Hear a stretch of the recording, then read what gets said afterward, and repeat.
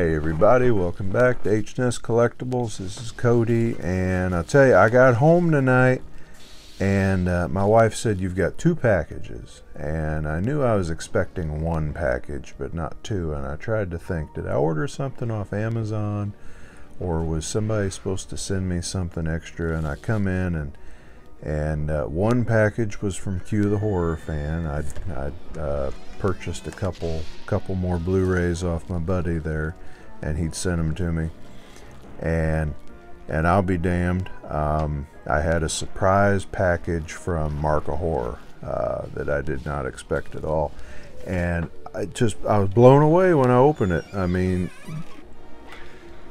if you haven't, I've billed him several times here, but go check out Marc of Horror's channel, subscribe to him, show him some love. But you know, you become friends with the guy, and really his thoughtfulness and his generosity to me just, you know, knows no end. I'll show you what he sent me here. He sent me another pack of Little Shop of Horrors cards. He sent me an underwater coaster. Not too sure where he got that. Dang it, dropped it on the floor. It says 7 miles below the ocean surface, something has awakened. Underwater, in theaters January 10. So that's cool. Thank you for that.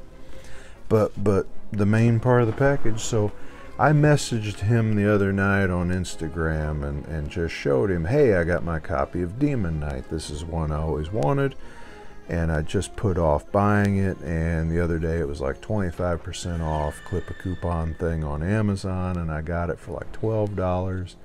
I thought it was a great price, and I sent it to him and I said, you know, hey, check it out, mail call.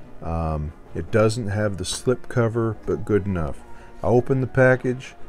There's a slip cover for Demon Knight. I'm just still completely flabbergasted. I got my movie with the slip cover now, and the slip cover is in awesome shape. So yeah, thank you, Marc. I mean, I certainly don't think I am worthy of it, but thank you. And he included another postcard, so I've kept his other postcard here on my desk. This is what he sent me when I won the Friday the 13th. It's a picture of Schwarzenegger there with the fake head during the eye removal scene in Terminator, and he sent me another postcard of James Cameron directing Arnold in the cop car in the first Terminator, because he knows what a Terminator fan I am. And he says, hey Cody, just a tiny envelope to brighten your day.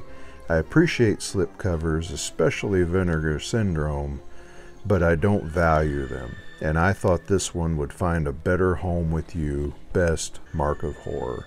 And I'll tell you, Marc, it did brighten my day. It was completely unexpected and so generous of you.